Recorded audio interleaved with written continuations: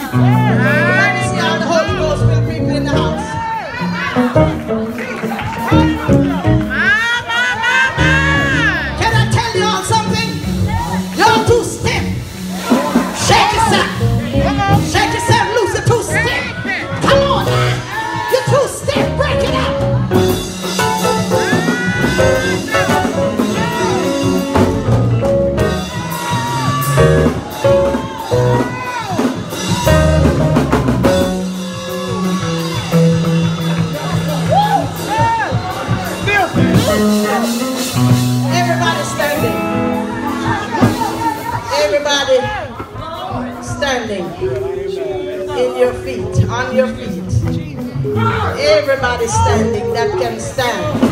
Only person that I'm not going to force to stand is Lady Ori. But everybody else who have legs and they work, we're going to stand up for a minute. Not even a minute. And then I'm going to preach. I'm going to shout hallelujah 7 times. When I say 1, Belinda, you say hallelujah. When I say 2, Mary, you say hallelujah. Still, when I say 3, you say hallelujah. I mean everybody in the house. 7 times, we're going to shout hallelujah. Hallelujah is the highest praise. And we're going to praise God 7 times for the apostle today. All right? So everybody, I need you to open up your mouth, and when I say 1, everybody shout hallelujah. Are we ready? 1.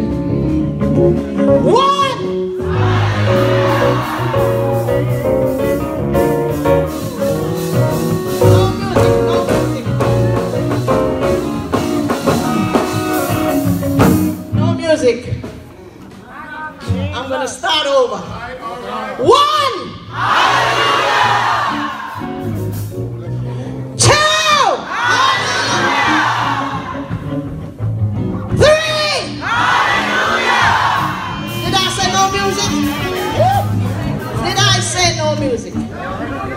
I said no music. I don't want nobody playing nothing. Only thing we're going to play is our voice and our mouth, and we're going to make praises unto the Lord.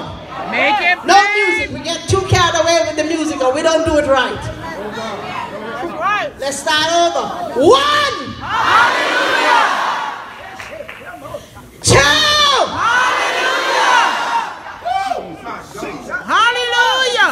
3. Hallelujah. Glory to God. 4. Hallelujah. You can do better than that. 5. Hallelujah. Glory. When we get to 7, Thank you, Lord. Hallelujah. somebody gonna get a breakthrough in here today. Yes, sir. Thank you. 6.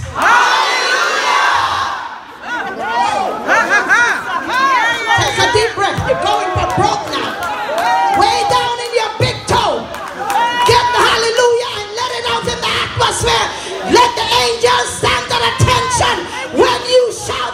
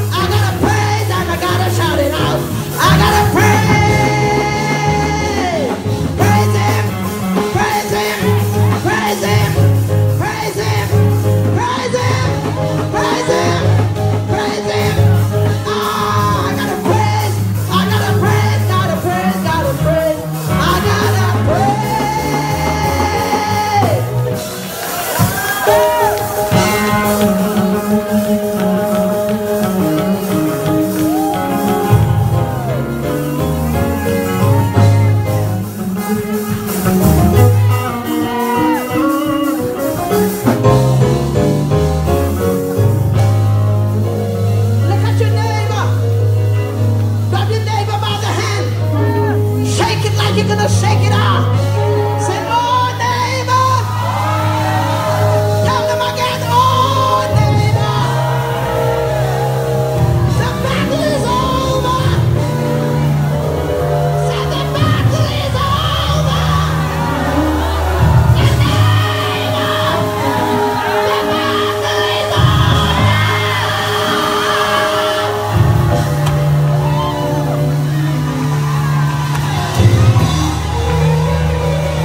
Look for your neighbor on the other side. Say, oh neighbor. Let's open you all to you know. You ought to grab your neighbor by the hand. Grab your neighbor by the hand. The person next to you. Everybody stand up. Grab your neighbor by the hand. Look at your neighbor. Say, oh neighbor. Whatever you're going through, the battle is over. Say the battle is over. Say the battle is over.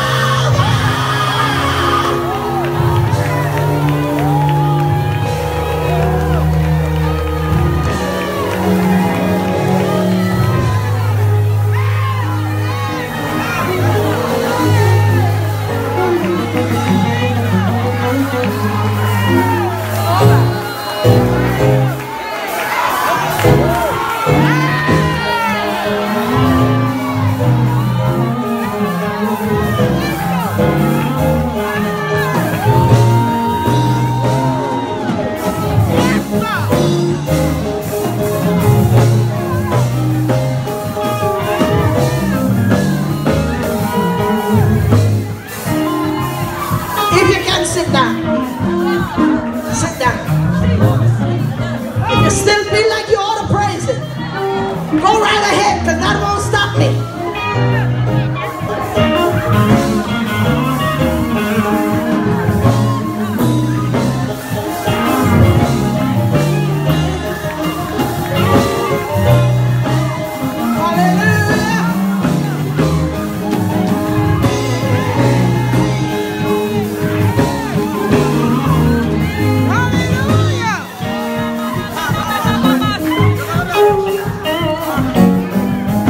Hallelujah. All right. If you can, take a seat, please. And I promise you, I won't be here long. I want to greet the Spirit of the Lord in our midst today. I want to honor this pulpit or this conclave of ministers, and in the audience, bishops, pastors, apostles, ministers, evangelists, deacons, missionaries, whatever your office or title might be in the body of Christ. I greet you in the name of the Lord Jesus. Amen. I want to honor today the wife of Apostle Kenneth Livingston, or affectionately called Kenny. We want to honor you today. We want to honor the oldest sister of the apostle today, the lady sitting right here in the red thing around her head. Amen. Her name is Lucille Johnson. And that's the one who mothered and took care of all her siblings when their parents died. She brought all of them up, and she's still here today going strong. I want to honor her. She is my sister for life. She is my friend for life. I will not change her for anybody in this world. She is there to my heart as she was there to her brother's heart. And anything he would say, you know what I'm going to call Sil? Sil know how to take care of this. Yeah, that's what he called her. And I want to honor her today. I want to honor the sisters and brothers. Belinda, I see Belinda, I see Joyce, I see Mary. I see there's big brother over there. I want to honor all of his siblings. Oh yes, there he is. Hello there. I want to honor all of his siblings, all of his nieces and nephews. Amen. I want to honor today all the cousins that are here today in the house of the Lord. I honor you today, and I want to say to you that he's not in there. That's right. That's just the shell that he lived in. But today he's resting in the presence of the Lord. And I want to say something, and you might contradict me, but I really don't care if you contradict me.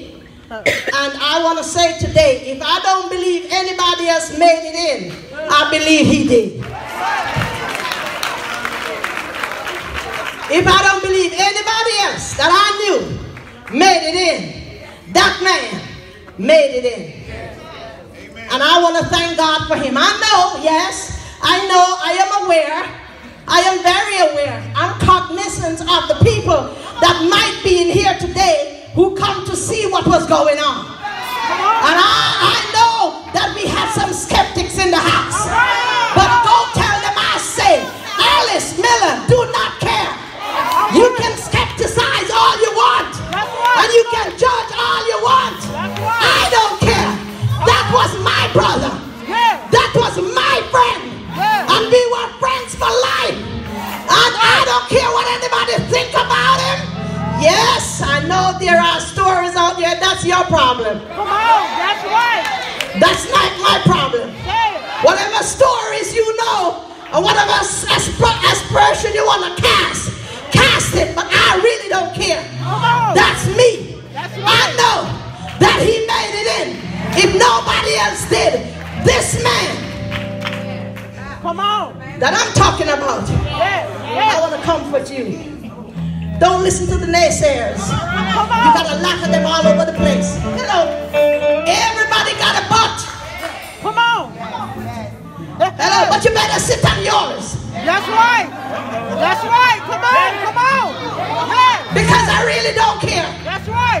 Oh yeah, I might make you mad today. Get mad. I don't care. You're going to get mad after a while. But I loved him. He was my brother. We were not born of the same mother, but he was my brother. And I loved him till death. And I will always love him in my heart. You hear what I say, Sil? Yes. Holy Ghost. Jesus. So you come to see? See. And I hope you see enough. All right, prophetess. And I hope you leave with a blessing too. I hope God bless you before you leave here today. That's right. Jesus. It's a word. All right. Yes, Lord. I want to thank God for the life of this man. And those of you who were affiliated with him, know that he loved you for real. He did not play around with that love. That's right. And every time you see him, he's the same way. Wherever you saw him, he was the same way. And whatever they said about him did not change him. That's right. There is nobody that is perfect. That's right. Come on now. Come on. We all have our skeletons in our closet. That's right. Everybody have a skeleton in their closet. Yes. Everybody did some stuff you don't want nobody to know about. All right now. Everybody, if people was to know what you did, they wouldn't even look your way. They'd go the other side of the road. Jesus. All of us. So I just want to put that out there. I bring greeting from my husband. He's traveling. That's why he's not here. He loved the ground that Apostle Hoare walked on. He loved that man. And I bring greetings from him today. And he was so sorry that he had a previous engagement and he could not make it here today. He said, honey, are you going to be all right? Because I know that was your brother. I said, I'm going to be good. I'm fine. All right. Jesus. I don't need to cry. That's right. Because I showed him that I cared about him when he was alive. And anything he asked me to do that was in my power, I did that. And if he said, I need you to come over here today, and if I had other plans, I put away my plans, and I go right over there, and I did whatever he wanted me to do in his church or wherever he was. So I don't have to cry today. I did my due diligence while he was alive. Those of you who didn't do nothing, and you were too crazy, and withdraw yourself, because you hear some people talking some stuff that you had no proof of. Shame on you. You could cry today, but I ain't crying today. That's right. Say it. Well, you know what I'm talking about. Apostle Anderson. Yes. We go back a long way. When he was a little something beating the drums. A little something. Hallelujah. If you have your Bibles, and I'm going to be quick and out of your way in a minute. If you have your Bibles, and if you don't have your Bibles, I am in the book of Isaiah chapter 40. I'm going to read a few verses and I'll be out of your way. Isaiah was a man that God called. Yes. Bow your head with me, eternal God. We thank you today for this opportunity and privilege to be able to stand, oh God, and to lift up your name, to be one that would bring a word today to your people. These are your people. You know what they have need of. And we thank you today, Lord God, that you have enabled us to be here to celebrate your servant today. Lord, we thank you today, God, for his life, and we thank you that we have the opportunity to gather again. Lord, we pray that you would come and have your way in this house today. We cancel every assignment of the enemy in the name of Jesus.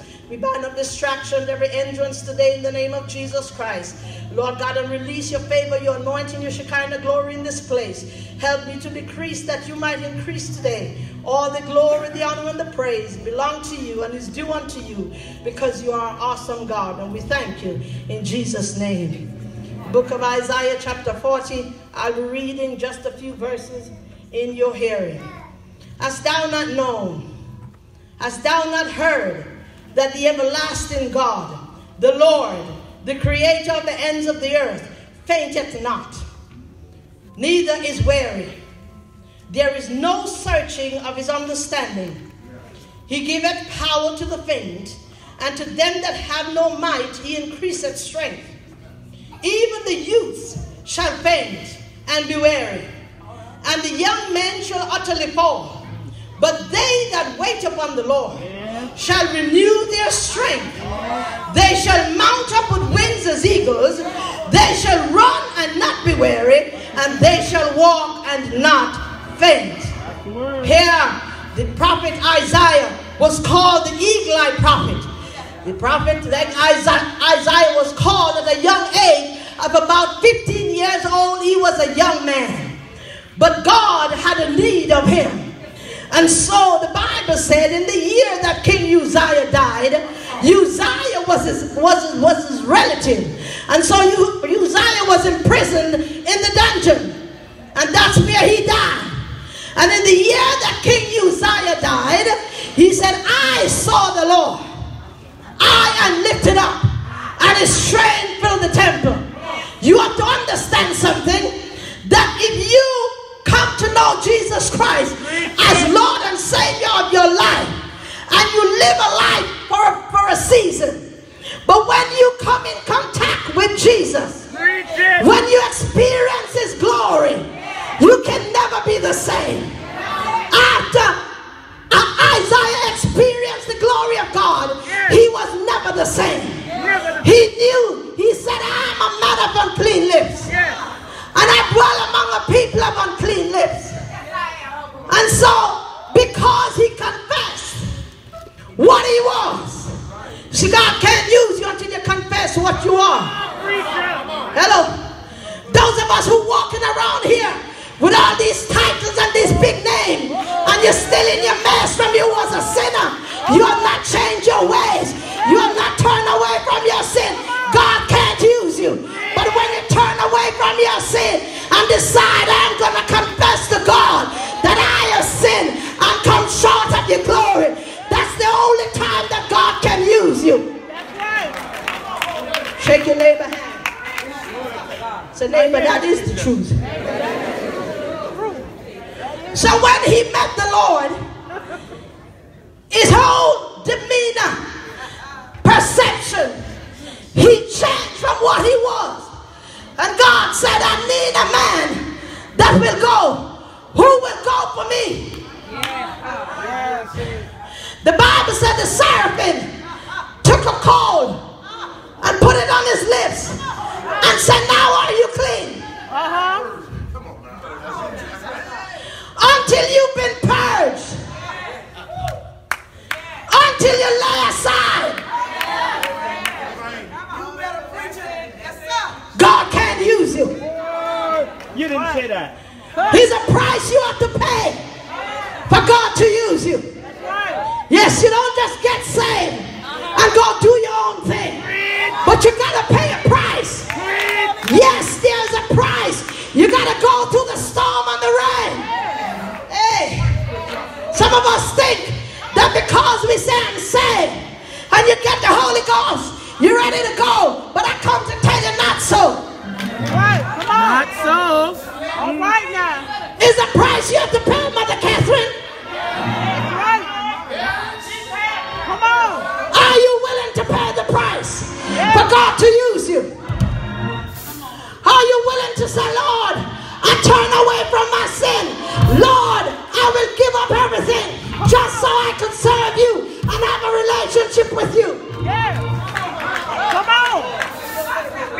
All right.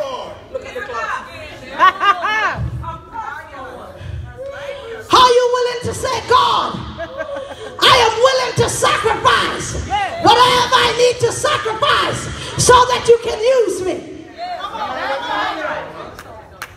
Or do you want to serve him in your mess?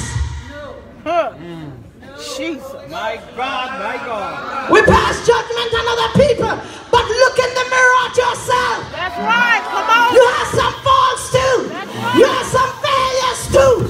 You have some things that you need to lay aside too. You need to make it right with God so he can use you and get the glory out of your life. That's right. Jesus. Preaching today. Yes, Lord. Yes. We have this perception because I have a good job. Come on. Yes, yes. And because I make more money than this brother,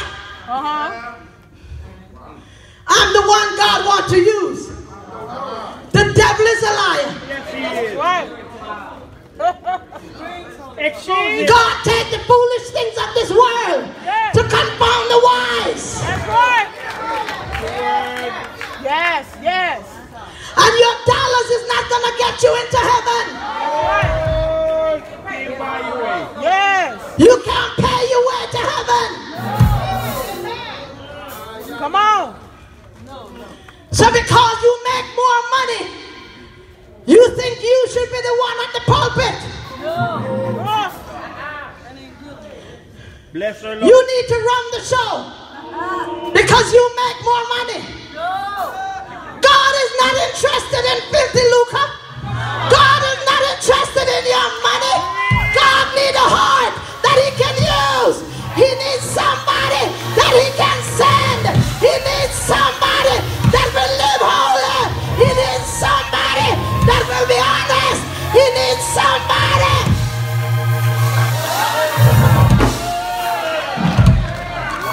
And I'm almost done.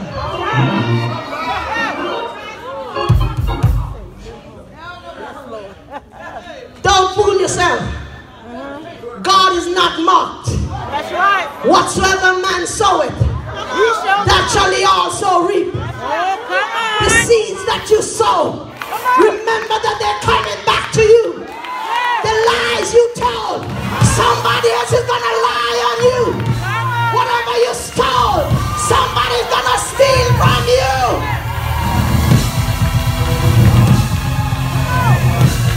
Say a word.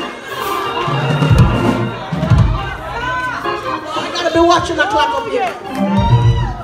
Come on. Preach it all. I come to tell you today. Tell it. The Lord said, comfort my people. If you're in right standing I come to comfort you. If you ain't right, I come to tell you repent. Come on now. Hey. Jesus. Come on now. Well.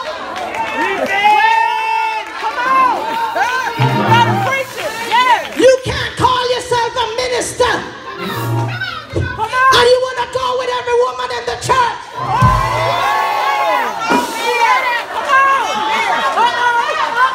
You can't call yourself an evangelist. And you want to take away the woman husband.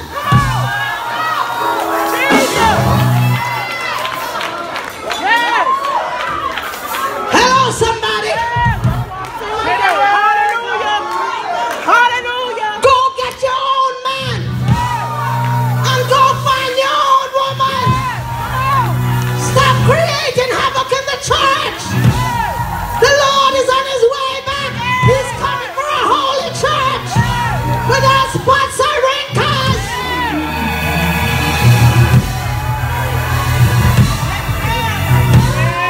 You can't be living a sweetheart life and want to be in the pulpit preaching to God's holy people. The devil is a liar. Get it right. Stop shocking.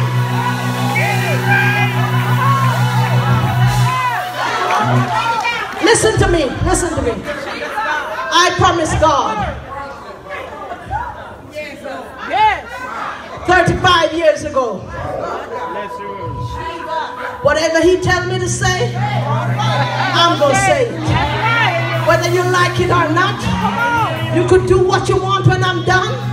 But if the Lord tells me say it, I'm going to say it. I ain't scared of nobody. And I'm going to tell you again, if you're living in sin, get right. So God can use you.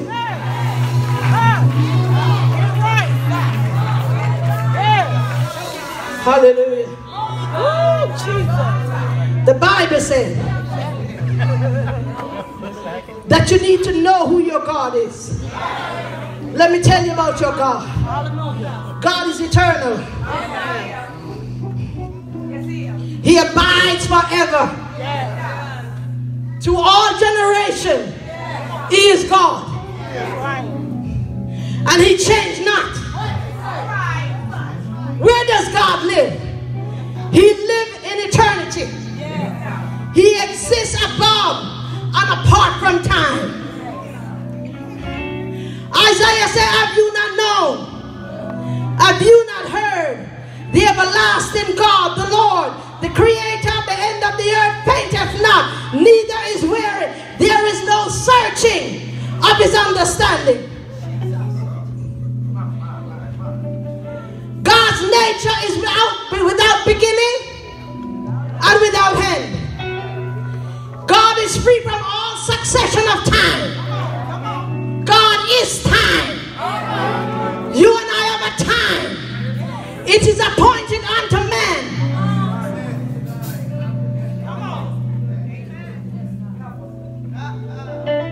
You have an appointment. You have an appointment with death. We have an appointment with death, and your appointment will gonna end one day. Where will you spend eternity? And as we are living, there is a battle that we fight every day of our lives. The Bible said Jehoshaphat didn't know what to do. Come on now.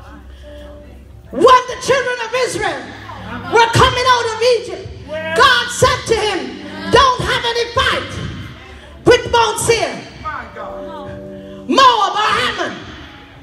He said, because I've given Mount Seir to Esau. So don't fight with them, go. Pass them, go by. Now the time came when they became strong. Now they've come together to fight against the children of Judah. King Jehoshaphat became afraid. But when fear comes, remember who is your source. So he called a fast. Call a fast. Even the animals were in a fast. Yes. He said, we're going to God. He's the one that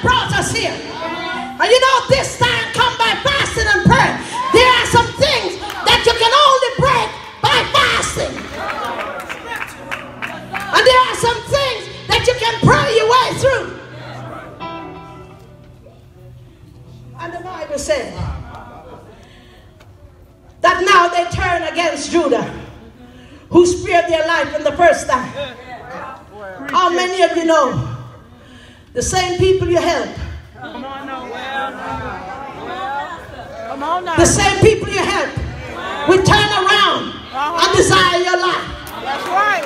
The same people you help will turn around and become your worst enemy. And so he said, I don't know what to do. And he began to say, listen to me. Let us call upon the name of the Lord. And the Bible said that as he began to call upon the name of the Lord, God spoke to one of the young prophets and said, go tell Jehoshaphat the battle is not his. He don't need to fight, but I will fight the battle and I will cause him to come out victorious. He don't need to do anything. Tell him stand still and see the salvation of the Lord. And the Bible said that as they go out to fight against the enemy, they didn't have to lift a finger because God fight the battle himself. He did the job on his own. He didn't need no help because he is God. I come to tell you, whatever battle you might be fighting today, God is able. He said, I am the Lord. I change not. He said, I am that I am. There is no change. I will not change my mind. The Bible says, hallelujah, that Paul breathed no threats against God's people. God said unto him, your time is up. Watch out what you do to God's people, because he's got a time. Somebody say yes. Get up off me. Say yes. Say yes. Somebody say yes. Somebody say yes. Somebody say yes. Say yes.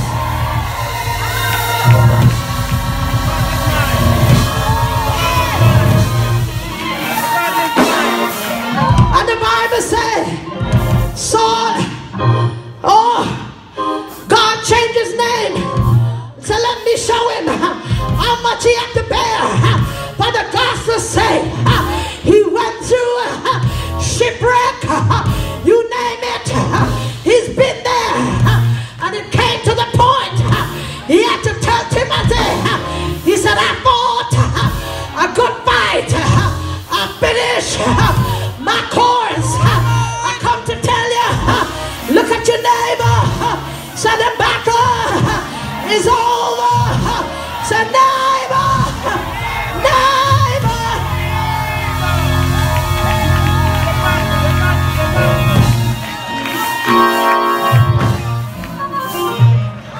I remember. I remember. Kenny on his bed died. He was so weak. I called him on the phone. I said, bro, I'm going to pray for you. When I was finished praying, he called Lucille and he said, she prayed until I fell asleep. I woke up again. But I didn't care. I had to do what I had to do.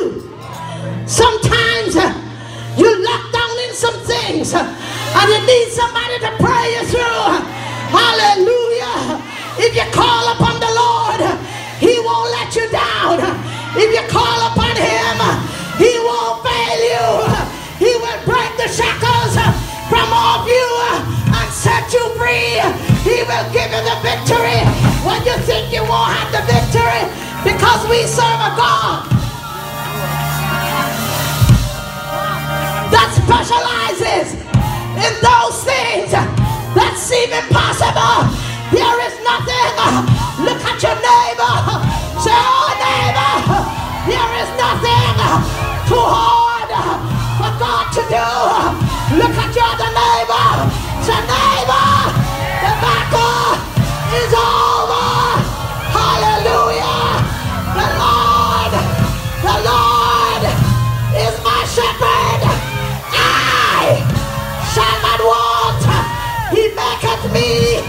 to lie down in green pastures. He leadeth me beside the still waters. He restoreth my soul. He's a restorer. David said, the Lord is my light and my salvation. Whom shall I fear?